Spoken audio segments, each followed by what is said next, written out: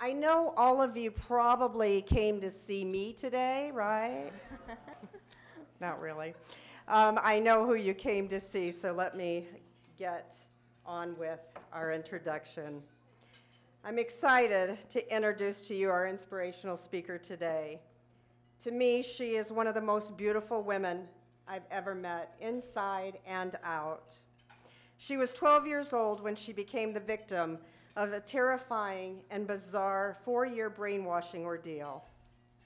Her captor maintained such a convincing and threatening hold on her that even after she returned home from the initial kidnapping, she continued to secretly meet him and was eventually taken from her home a second time. Her story is one of survival, triumph, determination, and unending hope. Since the age of 7, Jan has turned most of her time and attention in recent years to film and television roles. She's played the funny, recurring, regular Nurse Louise on the popular television series Everwood. Most recently, Jan finished filming a guest star role where she played the mother of a 12-year-old kidnapped boy on Criminal Minds. She also starred in Iron Man 3 as the newsroom producer and played the funny but poignant, exercising obsessed cougar mom in the grand jury award-winning film Coyote. Jan is very passionate about helping families and victims, and you'll see that today, of abuse and brainwashing to find hope and power in taking back their lives. She shares her story of abduction as a 12-year-old girl in the book Stolen Innocence, the Jan Broberg story, written by her mother, Marianne Broberg. Jan is a popular speaker and a spokeswoman for Child Shield USA. Her message is to inform, inspire, and ignite the human spirit, to stand as a voice and an action for change, hope, prevention, and healing. Please help me in welcoming Jan Broberg.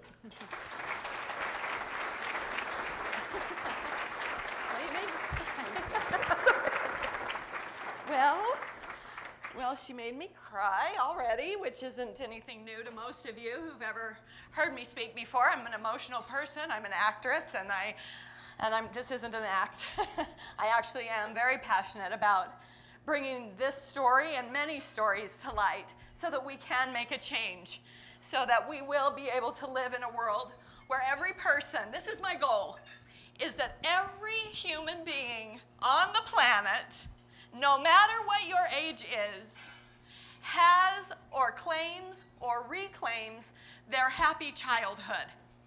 Whether you do it at 90 or you get it when you're young, it doesn't matter. I just want people to know that they can live and be fully self-expressed, that they can heal, and that there is great possibility in their own life and what they can do even from the difficult experiences that they may have come from to share with others, to make a difference in the lives of others and in their own life.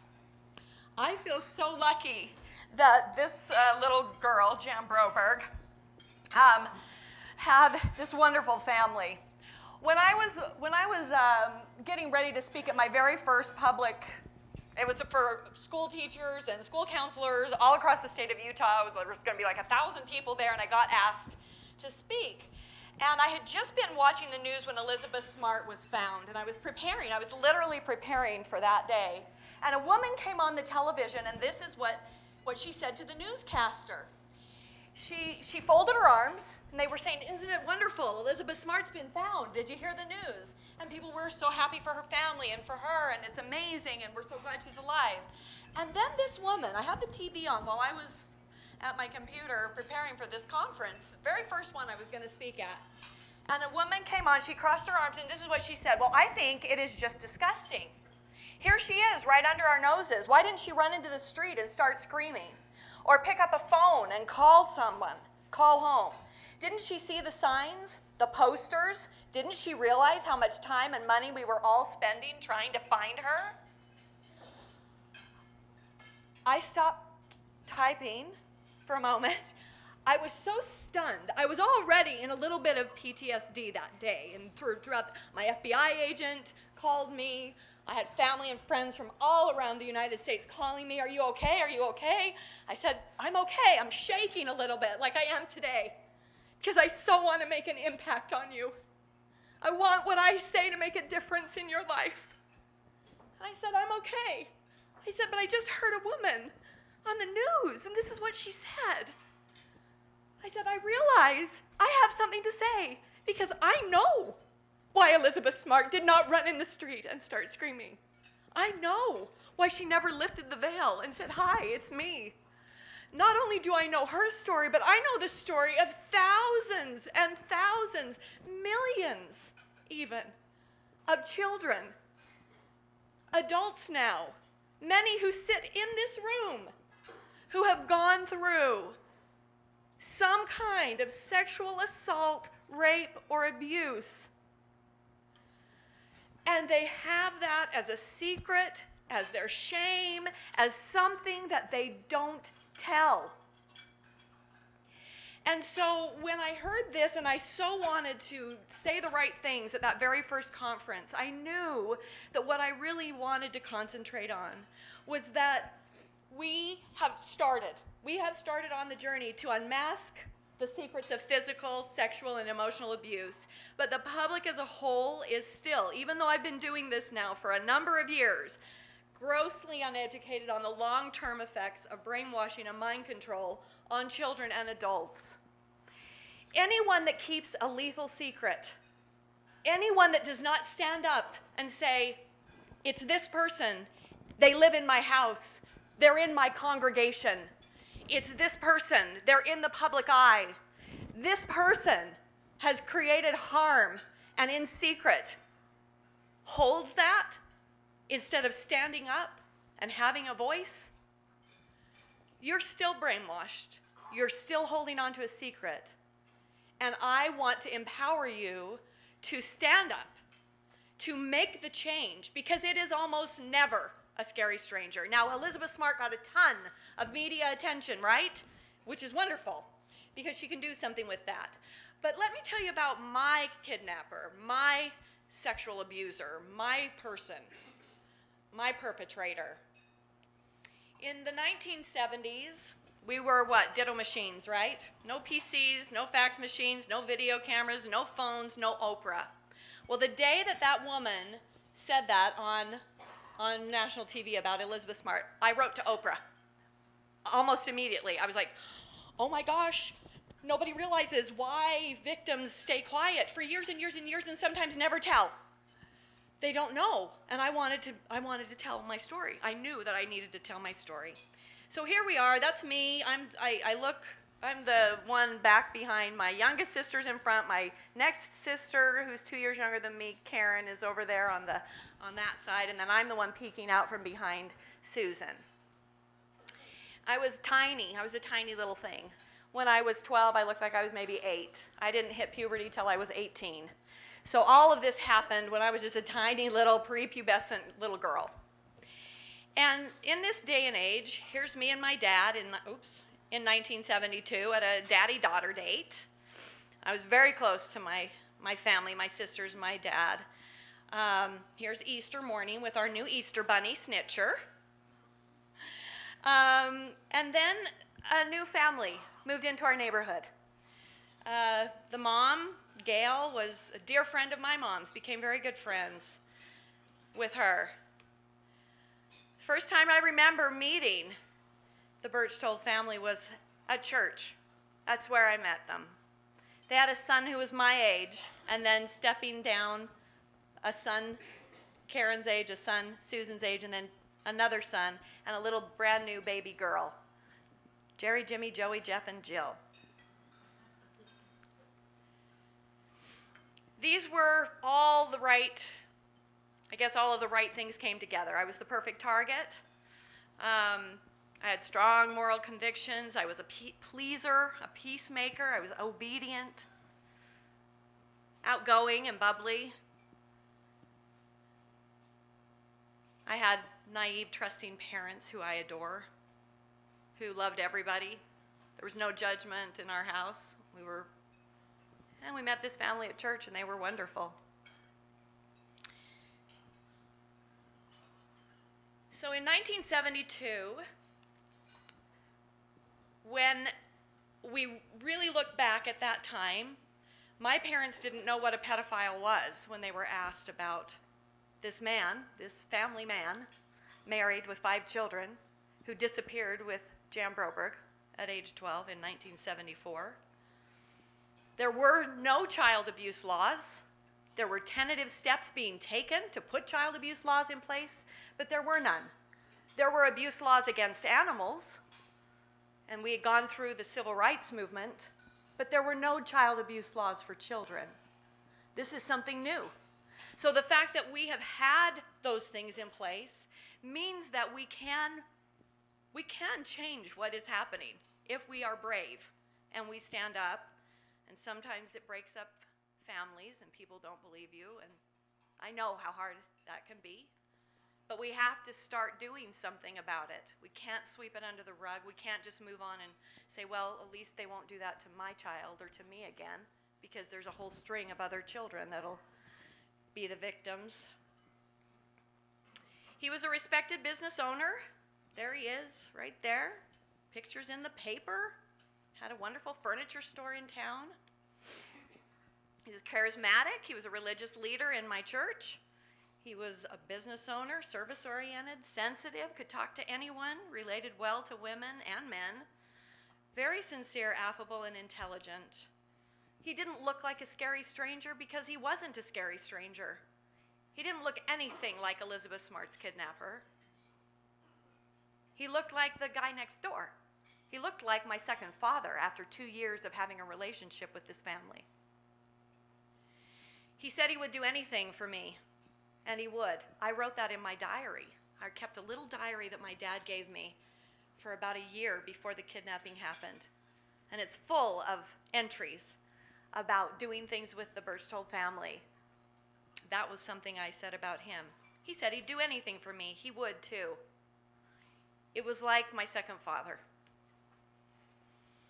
We fit his profile, and from the very beginning, he knew when he first saw me singing a little song at church, that was the object of his desire. We were just gullible enough. We were just compassionate enough. He knew that he could twist and manipulate every member of my family, which he did, as well as the members of our congregation and our community. After the first kidnapping, when I was returned by the FBI, I cannot tell you how many people in our neighborhood and in our congregation said, well, don't press charges. He didn't hurt her. I'm telling you, this does not surprise me. And even in 2017, I am telling you, that is happening. I've seen it in your papers recently. So, because I don't have a ton of time, I'm going to go quickly through some of these. So, as I said, I haven't told you this part, but he's like a second father to me. He would give us all gifts, and he would do nice things for us. He fixed our bedroom downstairs. The three of us girls had one great big gigantic bedroom, and he put up walls so we could all have our own bedroom, putting my bedroom at the very end of the house where there were 2 windows. And that became where he entered into my bedroom and helped me out the window. The second time, the second kidnapping. So I've kind of given you a little synopsis of who are these people? Well, they live right here. They're not scary strangers. There were 750,000 missing children reported to the FBI last year in the United States. Did you get the number? Did it land? 750,000 children went missing in the United States of America. How many of their names do you know? None. 115 of the 750,000 missing children were taken by a stranger. 115. if this does not startle and alarm you, it should. So there are lots of ways that a person can begin to dupe you or manipulate you or pull the wool over your eyes. They find things that you and your children are interested in. They become your best friends. I loved horses. So one day he showed up at the back door after becoming one of our best friends. I mean, these people were our very, very dearest friends. We did many trips together. We'd done many things together. And he showed up at the back door and said, hey, I want to take Jan horseback riding out at the ranch. We'd been there before in American Falls. This is Idaho. Pocatello, Idaho is where I grew up. So I begged my mom, oh, yeah, I want to go. Let me go. Well, it's a school night. I don't think you should go. Anyway, I kept begging, and pretty soon she said, well, okay, but you have to be back before dark, and you got to go to your piano lesson first. Of course, he knew when my piano lesson was. He was that close to our family, he knew. He goes, oh, I'll just pick her up from her piano lesson. Okay. So he picked me up from my piano lesson to go horseback riding. October 17th, 1974. As we started out to the ranch to go horseback riding, he handed me my allergy pill. Of course, I didn't know the difference, but he had obviously filled it with a sleeping medication because when I woke up, several hours later, I was in the back of a moving motorhome, strapped to the bed, with a little box playing in my ear. Now, this is the early 70s. All of this time has been spent in the early 70s when all of the science fiction movies were really popular. He'd taken all of us, his kids and me and my sisters, to see all the science fiction movies and just would take us on outings all the time. So I had seen, E.T., and I had seen other alien-based movies. And when I woke up in the back of that motorhome with this little box, intercom box, playing in my ear in this high-pitched monotone voice, I immediately thought that I had been taken by some kind of a UFO.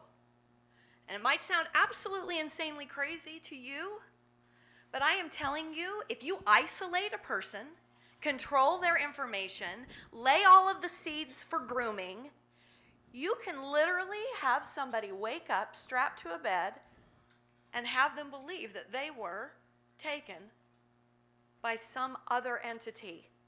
I hadn't seen him yet. I had no idea if I thought I was all alone. So I'm going to play you the trailer from the documentary in just a minute, and it'll give you a little bit better visual picture of what that was like. When I speak at lots of different conferences and places that I go, they ask me, well, how long did it take for you to be brainwashed? And I said, well, at that point, all of those seeds and everything that had happened had already been laid. All the grooming was done. When I woke up to that voice, that high-pitched, eerie voice, it took, 5 seconds? So in my case, this is a bizarre story, but the reason why it's so important is because there are common things that anyone with a lethal secret has had some piece of brainwashing or mind manipulation, something that keeps you quiet, why you don't stand up and scream and yell and press charges and put people in jail. And most of the time it's because it's somebody that the child knows, loves, trusts. If I were to have people raise their hand, I just spoke with the Utah Attorney General for this group, the Tim Ballard's group, the Operation Underground Railroad. I spoke with the Utah Attorney General recently when their documentary came out, and he kept saying, you have to understand that what Jan is saying applies to like 5 out of 10 children. 4 out of every 10 boys before the age of 18 are sexually assaulted. 6 out of every 10 girls are sexually assaulted or raped before the age of 18 in our country. If I were to have you raise your hands, I can tell you the numbers would be true. I'm not going to ask you to do that because it's up to you when you decide to share your story. But I'm telling you, in this room, those numbers would be true. I have never been in a room where that was not the truth. So if I were to say, do you know someone close to you that's had some kind of experience like this? Let's say it's not you, but somebody close to you. Raise your hand. Do you know somebody close to you that has been through something like this? Or close, you know, in your family, community, congregation, somebody? Look at all the hands. It's just a huge number of people. They don't have dancing bears in India anymore because we had awareness that having dancing bears is not a good idea for the bears. And people got excited about trying to end that, and they helped the people find other ways of living their lives and having a different profession, and there are no more dancing bears in India. I want there to be no more sexually assaulted children in America or around the world. Is this possible?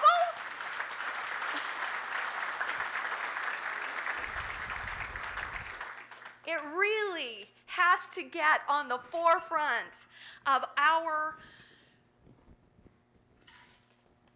what? Consciousness. This is not a small problem. It's just because you don't know who else around you has gone through this. You don't know. But I guarantee you, if you don't know someone now, you will in 10 years, in 2 years. So we look at the papers. We look at, you know, a police officer who's charged with aggravated kidnapping. This is the local paper. We look at the Deseret News. Why are girls and boys taking nude selfies? Most of the time it's because they've been through something already, and they're trying to figure out how to fit in or how to be accepted or how to feel good. It isn't because they're bad, it's because almost always, every single time I go and speak to people that have been in the area of, you know, people that cut themselves or anorexia or bulimia or I can tell you a million things. And all of them, almost always, drug addiction, alcoholism, all of it, you come down to the actual person. And almost all of them suffered through some kind of a sexual break, a sexual assault of some kind. It messes children up. Now, I feel lucky that I had two parents and a family that were there for me from the time I was born. I was not assaulted or hurt by my family. Those of you in this audience who were, let me just tell you, I am here as a resource to give you a way to come out of that. I don't know if I didn't experience that, so I have to be totally honest. I don't know what that would be like, but I do feel like I have some resources that I have found throughout my life that have literally helped me take that off, make a choice to put it over there, what I call my victim cloak. I don't live my life that way. I don't feel that way. I hesitate using the word a lot of times, but I can look at it. It's like taking this and setting it over there on the chair, and I can see what happened to me, and I know the effects that it had on my life, but I also can learn from it, and I can share it, and I can empower and help other people with it. It does not control my life. That's where I'm at. And some of the things that I have done throughout my life to get to that place, I would freely share with anyone that wants to know. You just come and talk to me. So all of these brainwashing techniques are being used. I wake up, on and off, being drugged in the back of the motorhome, and I'm instructed to go to the front of the motorhome. The partition has been removed that's been there for the last several days, and I would go and they would say these little instructions. You have food, and you can go to the bathroom, and then lay back down, and then I'd wake up, and I'd be strapped again, and I was in and out of a very, very deep induced sleep. But at this point, I'm unstrapped. I'm allowed to go to the front of the motorhome, and as I walk to the front of the motorhome, there on the bed, covered in blood, is B. That's what we called him. We called him B. And I think he's dead.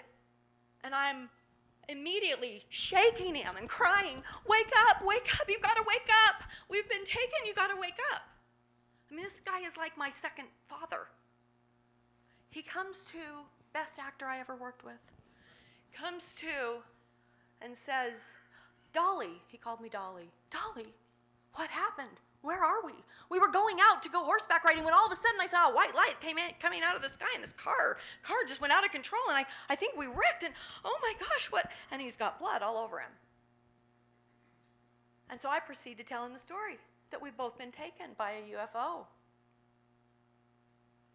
Not having any idea what was going to happen from there. The whole story unfolds. You'll have to come see the documentary to see how extensive the story and the brainwashing really was. But basically, he used those aliens, which I have tapes in the documentary from the FBI. I mean, it's amazing what my wonderful FBI agent saved in a little banker's box. Couldn't believe it. The tapes that he had created. And then another woman came forward, seen our little documentary site when we were just getting started and raising money, and then do a little bit and then raise some more money and do a little more and trying to get this thing made. When I was living in Los Angeles, that's where I've been for the last 7.5 years. And she contacted the documentary and said, "Hi, my name is," and we knew her name from a police report, "I'm the little girl who put him in jail." I was like, oh my gosh, this is Heidi. So I'm calling and I'm talking to her and we're bawling on the phone, and she had no idea that she knew my name because he had talked about me to her as a 9-year-old girl. So I was found the first time. I'm going to get back to this story. Here's all of this, this is how manipulation works. Brainwashing continues. I get letters. All of this is in the documentary. And because I know I'm trying to hurry here, I won't go through all of it. But he would call me after the FBI brought me home. He would call me as in there were no cell phones in the 70s. Call me as in I would get a note from somebody I didn't really know at school. We called them hoods. And they would hand me a note, and it would say, go to this phone booth, on Bonneville at 4 o'clock today, sit on the floor of the phone booth, and the phone will ring, answer the phone. And I would go home from school and say, Mom, I'm going on a bike ride, and at 4 o'clock I'd ride my bike and I'd go sit in the floor of the phone booth, and the phone would ring, and on the other end, it would either be him or it would be the alien voice. Da-da-da-da-da, female companion. That's how it talked to me. And give me instructions, what I was supposed to do next. Very extensive brainwashing. So what I find really fascinating is that through all of these times, even the 2 times when he actually came through my bedroom window, the one that he had put the wall up in that corner of the room, because he only spent 19 days in jail. And then he went to a mental hospital, and then he was out of there in about 6 months because he was so charming, and he was absolutely perfectly fine. So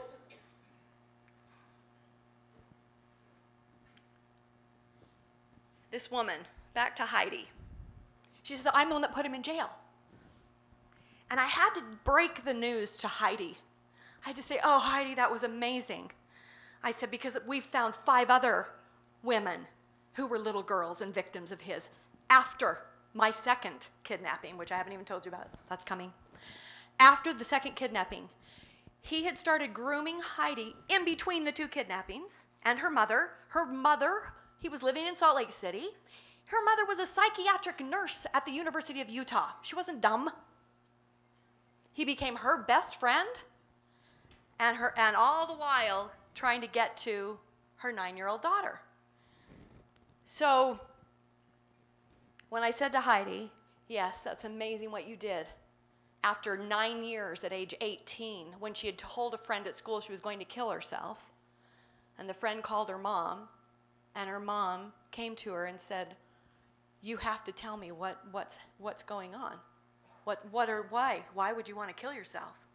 9 years she'd been being raped by her mother's best friend, my same guy. And this woman, I had to tell her, who now lives in Iowa, she said, I've never had any therapy. I really have kind of messed up my life. I said, no, your life got messed up for you. I said, but there is some things I want to share with you so that you can have your life, your happy childhood again. And I did. But then I had to tell her, yeah, he was convicted for rape of a child. You did a really brave thing. He spent 1 year in jail. You mean he's out? I said, he spent 1 year in jail. She couldn't get over it. She just started sobbing. She said, "You're the only person that I've ever, I have never told anyone that he used those same brainwashing tapes on me. The 119 days that I had run away from home, I was in his apartment." She said, "I knew no one would ever believe me." She said, "I can't believe that you're this brave." I said, "I don't care if anybody believes me. I know what happened, and I want other people to be spared." But I had to tell her. He spent 1 year in jail. Since my story, and I've been out speaking, we've had 5 other women who were his victims come forward. And now I know of 2 before me that are not included in the 5 that I've just started conversations with. So the bravery that it takes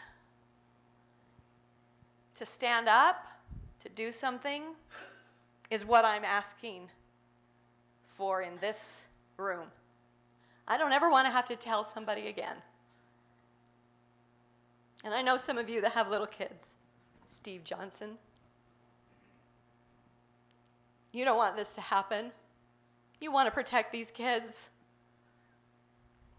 You have to stand up and do something. Join me in this movement.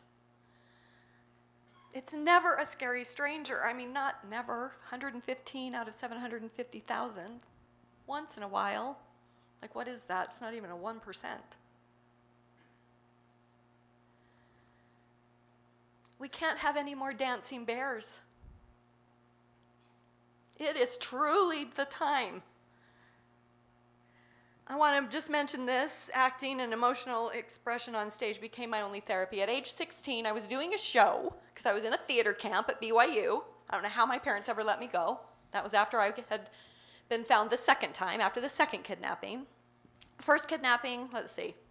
Here's all these letters, and I have so much stuff. This is where he put me in this Catholic girls' school in Pasadena, California. They saved my life. Those nuns thought that we had escaped from Lebanon, that he was a CIA agent. I mean, the guy was cuckoo. That was the second kidnapping. That's where I lived there, and I was a wonderful Catholic girl. I love the Catholic Church like I love my own. And I see the problems in them both. And the many, many times that we have covered up. And we can't do that anymore. So I was found the second time on November 16, 1976. I'd been gone for almost 4 months. My whole demeanor had changed. The brainwashing was quite complete. I wasn't the happy, bubbly person that I had been before and that I am now. I was pretty much a robot.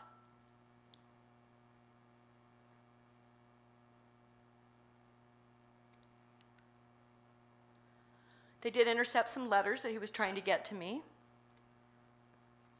And then this happened. He was in jail with 2 arsonists who he hired to burn my father's flower shop to the ground.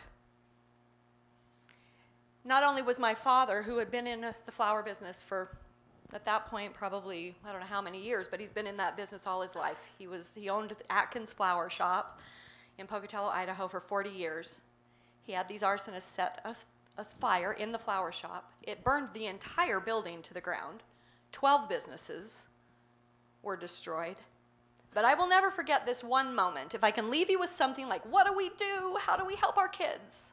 Let me just give you this one little personal story. We get the call, it's the middle of the night, the store is burning.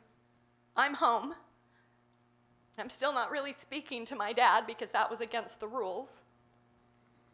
But I'm home. I'm still brainwashed. Haven't told anybody what's really been happening to me for almost 4 years. But we get the call, we rush down to Main Street on Pocatello, Idaho. We see the flames. My dad is in the middle. My mom and my other little sister here, and me and my other sister Karen here. And my dad just takes his arms and he puts his arms around us. And he says, "Let it burn, let it burn, let it burn." Everything that matters to me is right here in my arms. There's a few things you don't forget in your life. That was one of them. If there's something you can do for your children, eat dinner together every night like we did before this happened. We talked around our dinner table with all of our gizmos anymore. It's hard. Make them put them away and talk.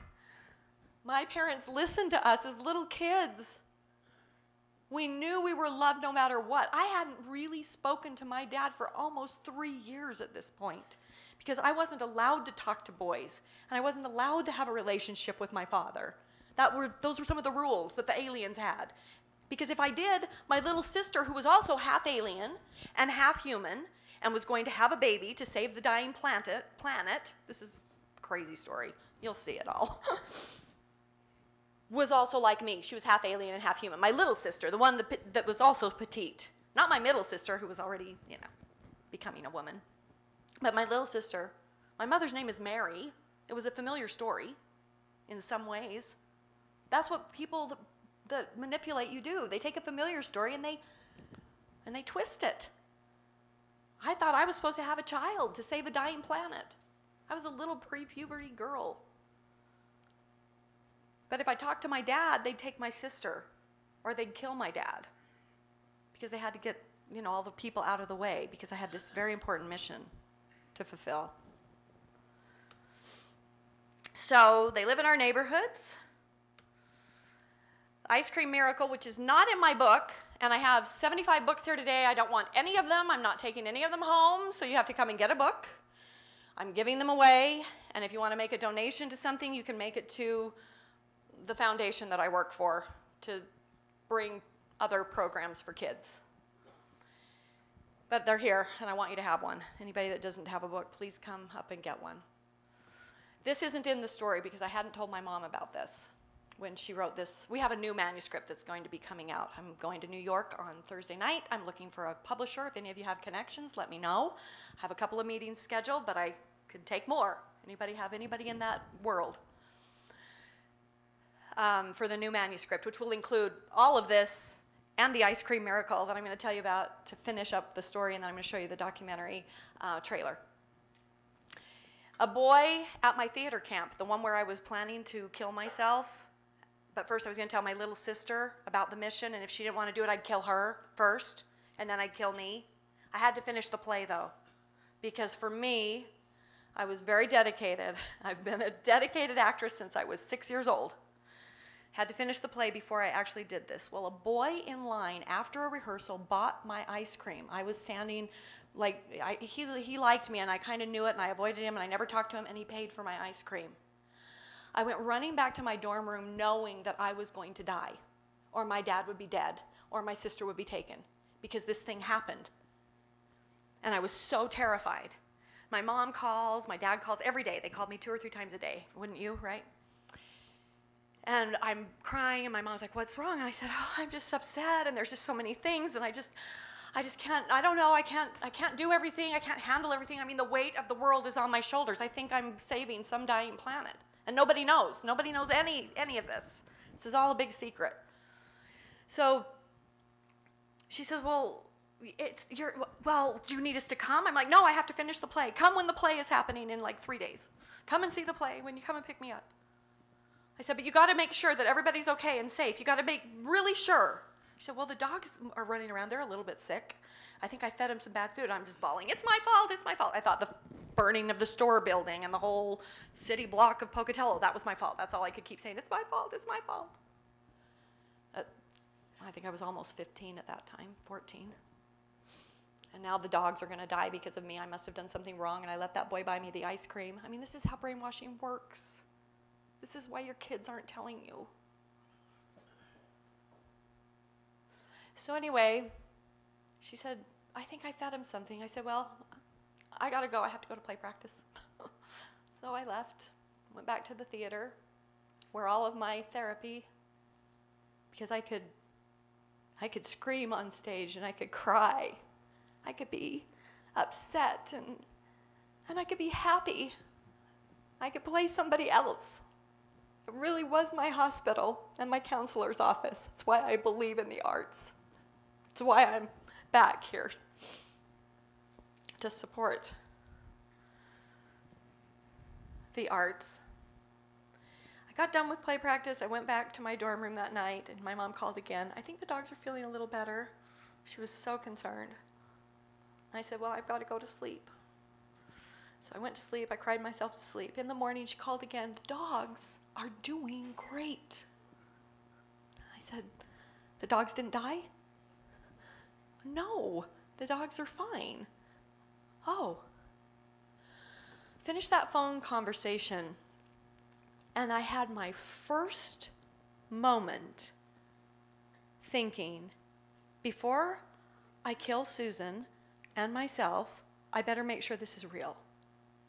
I had that moment, that thought. And then the very next thought, which is what happens to a brainwashed person, the very next thought is, oh wait, I'm just kidding. I know you can read my mind, and I'm going to do everything you tell me to do. And it was just, I don't know where that came from. Don't hurt anybody in my family. I'm going to do it. I'll do it. That's the second thought. I see people nodding their heads. You're with me. You've been there. You know. But over the course of the next 2 months, August and September, I would test the waters. I would talk to a boy when school started, and and nothing would happen. Well, little did I know, he was already working on poor Heidi. He already had his next victim. He was already grooming her. Here came her next 9 years. I didn't know. I didn't know I was supposed to do something. Now I know. I know better, and that's what I'm doing. That's why I'm here today. I have to do something. So he was losing interest in me enough that nothing happened. And I kept testing the waters and accepted a date to the homecoming dance, my first date ever. I thought if I can go to this dance and come home and nobody's dead or missing, I'll know. And that's exactly what happened. And then it all came out in pieces. I couldn't talk about the sexual assault and abuse easily at all. I told my sister and my best friend Caroline, and a little bit as Caroline dragged it out of me. But over the course of the next few years, it all came out. I thought I had done something wrong. And at that time, I luckily had a very tender-hearted bishop who practically crawled across the table to grab me and hug me. Say, no, no, no, no, no.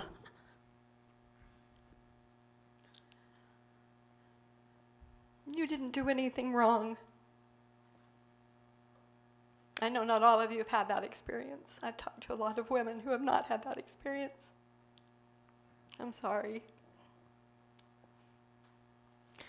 So he spent 19 days in jail. He was in a mental institution. The second time he also went to a mental hospital, and then he was out.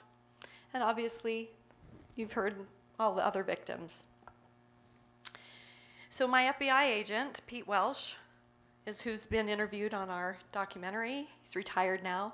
He uses my story to teach other FBI agents and people in universities profiling. He uses my case. But he did all those things: kidnapping, arson, impersonation. He impersonated a CIA agent and served a total of 19 days in jail. Well, we got the story, and we hope that we can take it forward, maybe create a 10-part series, a docu-series, or a television series, as well as getting the manuscript and the story out there so that we can actually stand up and do what my mission statement is: to inform, create awareness, first of all. That's what we're doing here today. And then to inspire. There is hope, there is healing. We don't have to have any more dancing bears. And how we do that is we ignite a movement that it is never a scary stranger, and we have to get honest. And we have to do the hard things. But if we do, I believe we really can bring back people's happy childhoods. So again, I'll go into all of these other things at a different time. Okay, there's my mom. Here's the book. It's up here. I want to go to the documentary. show you the trailer and let you know of a few things that are coming up. So who I am today also is I just came back from Los Angeles, and I've moved back because I'm the new executive director of the brand new theater company and theater that's out in Ivans. Do you know where Kayenta is? There's a brand new theater building out there, which I had no idea was there. And over the holidays, happened to run into the right people who said, hey, you should come out back home and put this together. And I said, well, I do love the arts, and I do know how they save lives, how the arts saves lives, both sides, in the audience and on stage as we reach understanding of our human experience. I said, I'd love to do that. I'm ready. So I go back and forth.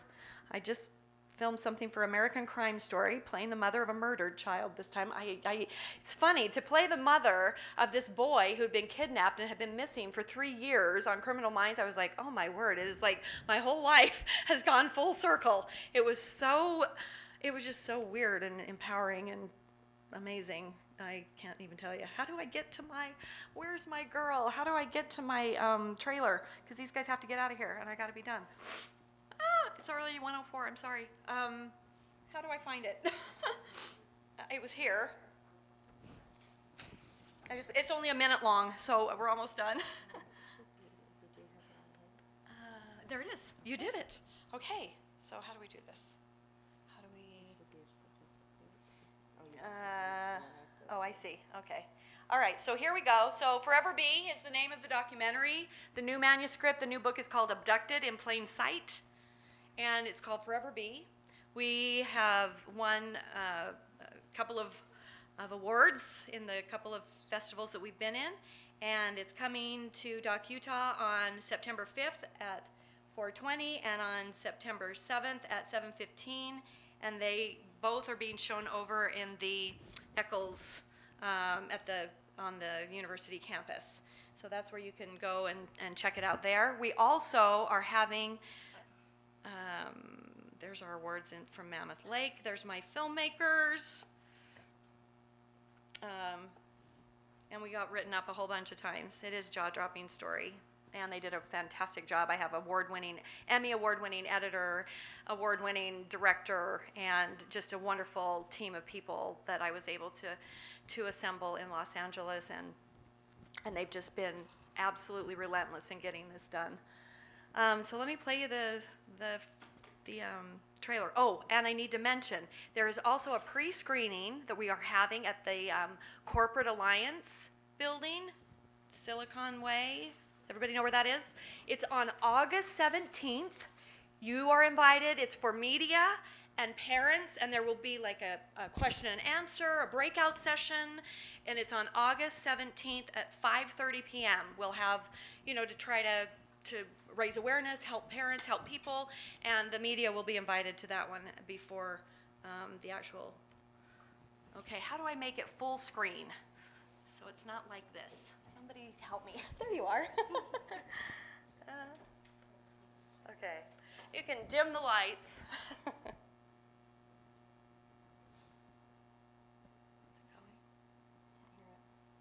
Oh, pause. Wait, where's the sound?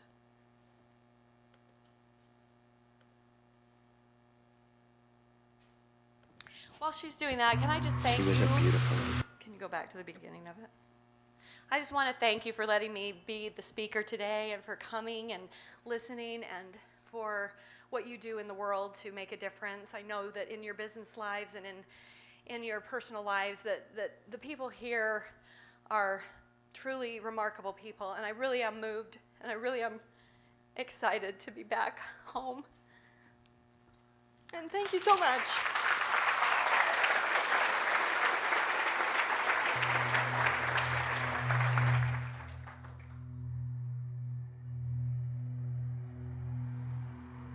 She was a beautiful little girl, very bright and very lively. That's his voice. And as she smiled, there were definite dimples in both cheeks.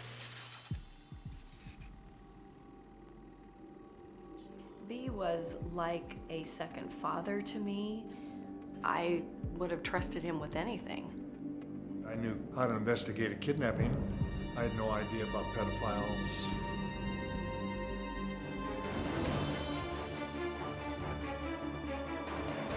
I did the worst thing I've ever done. If it hadn't been for me, that wouldn't have happened. People ask me, how long did it take for you to be brainwashed? I don't know, 5 seconds. Jan went with me voluntarily.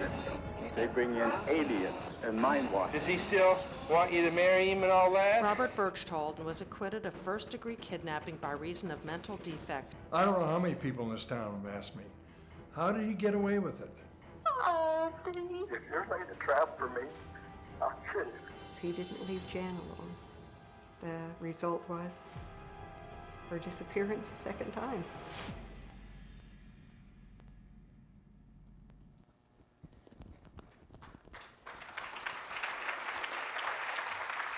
Thank you. Again, after we have our wonderful Tuacahn performers perform, will you please come up and get a book and please come and talk to me. Thank you so much for letting me come. Thank you so much for sharing. So I have a little something for you. Oh, that's beautiful. How pretty. Thank you. Thank you.